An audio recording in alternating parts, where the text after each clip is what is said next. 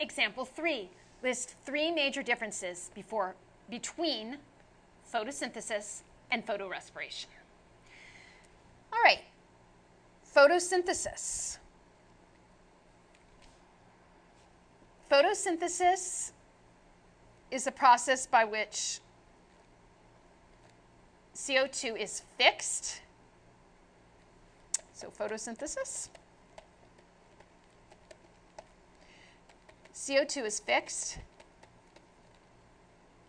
and glucose is produced.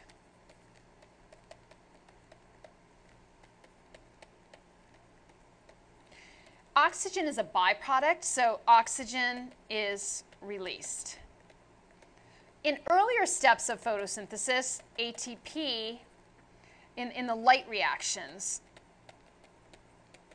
they are made, but they are also used. So they're both made and used.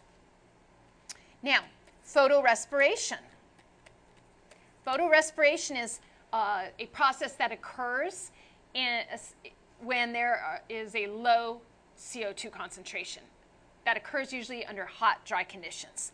And it is not good for the plant. It stunts the plant's growth. And if we look at the differences, we'll see why.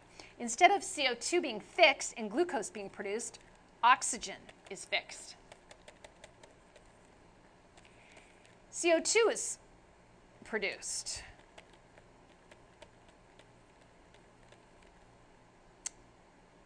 No glucose is made.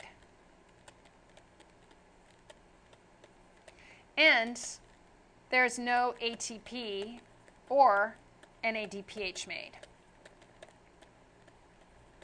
So photorespiration is really just a dead-end process, whereas photosynthesis results in the formation of glucose, which is necessary for the plant to live.